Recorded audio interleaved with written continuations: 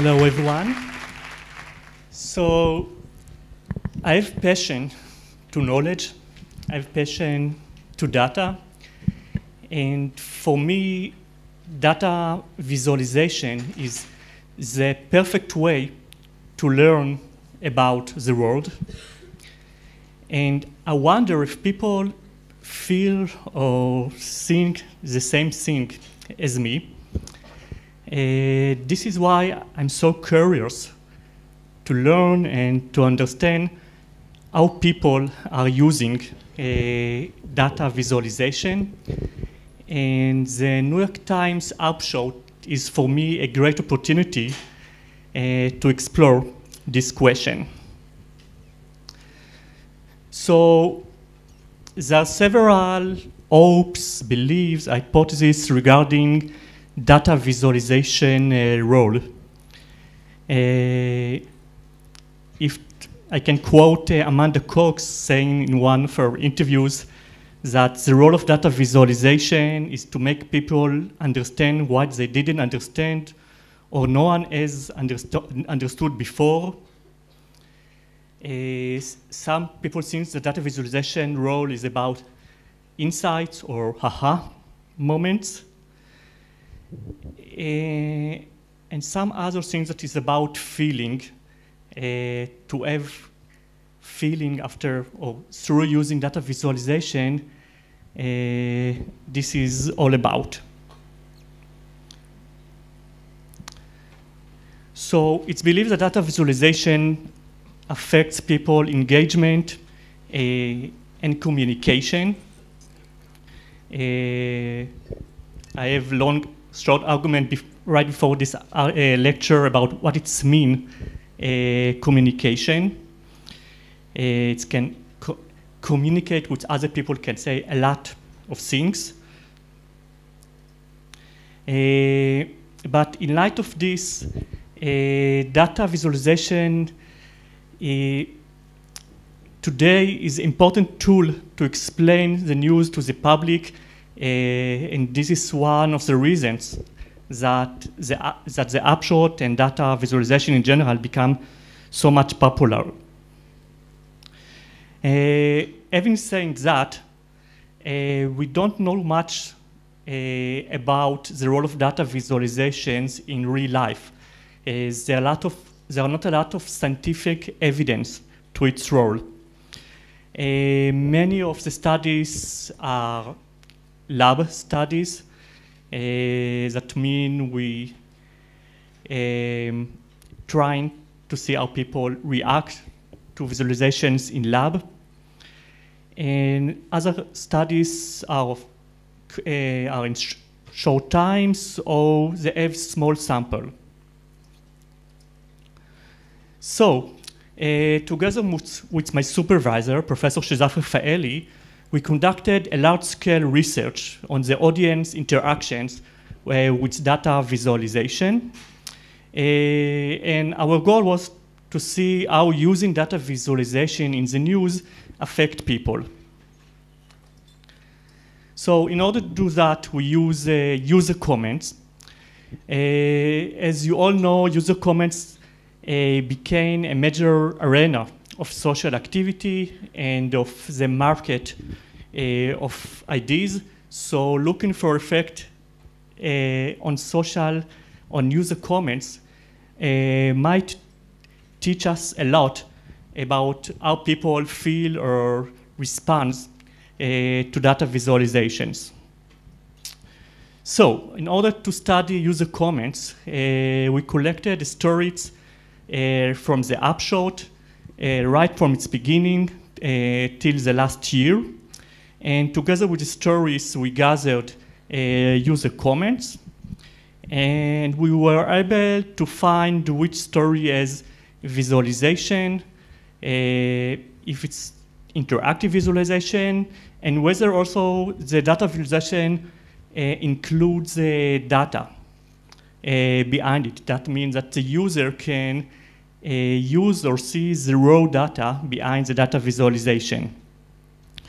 Our final corpus consists 4,000 stories and almost 700,000 comments. 30% of this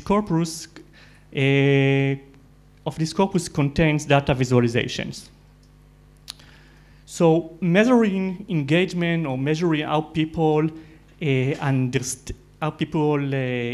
understand things, it's not easy. So we use two techniques. One is counting the comments and counting the replies in order to see if there is conversation behind it.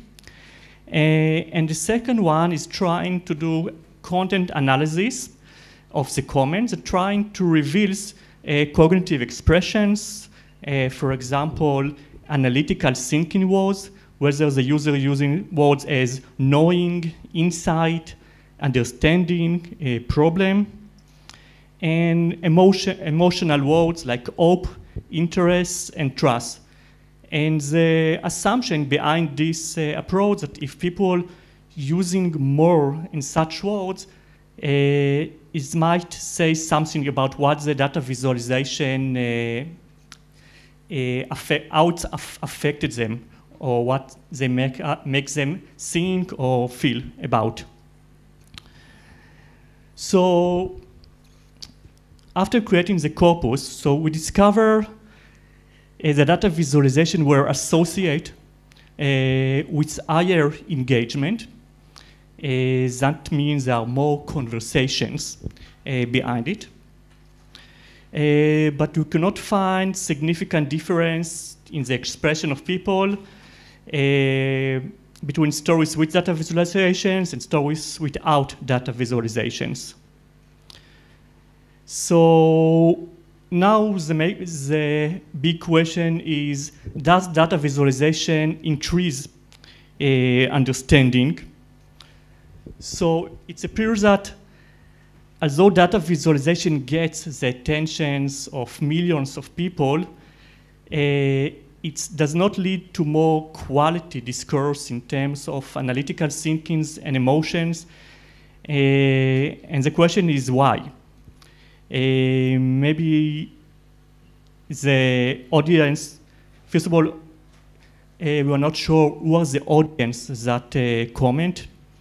Maybe they don't have the right visualization literacy or data literacy. That means the statistic is still out to them. It's out to them to understand the data visualizations. In the other side, we also know that although there is no difference, there were also not a decrease in the analytical thinkings. Or as we like to say in Israel, it could be worse.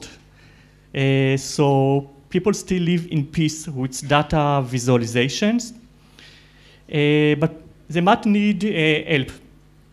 Maybe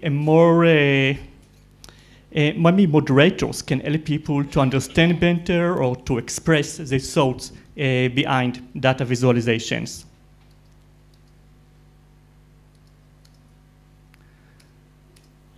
So let's summarize in several seconds. It's necessary for us to understand the real role of data visualization in the world. Large-scale research can do it for us. But even, I think the main point, or one of the main points, that even if we cannot find currently evidence for the role of data visualization, it's still important that it will continue. It's important for our society, or for our democratic society, that will have access to data, even if we cannot prove how it's changed the world. Thank you.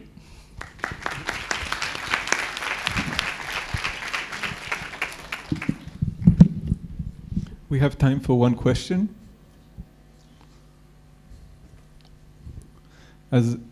No, you can set up. Yeah, right there, coming.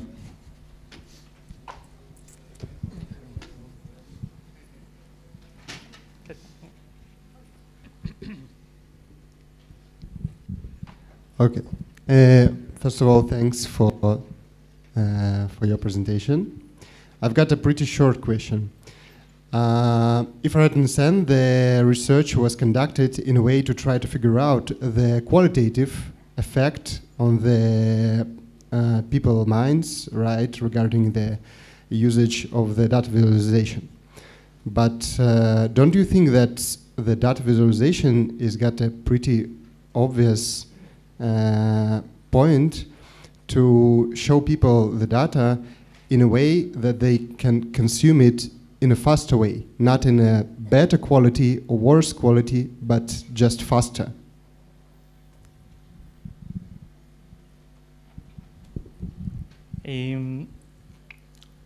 Okay, so this is interesting point.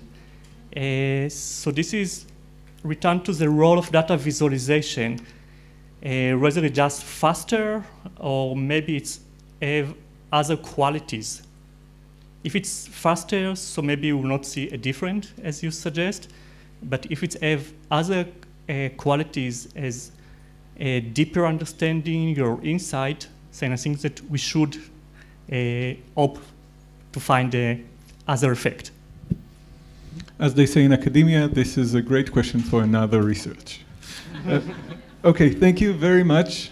Avner?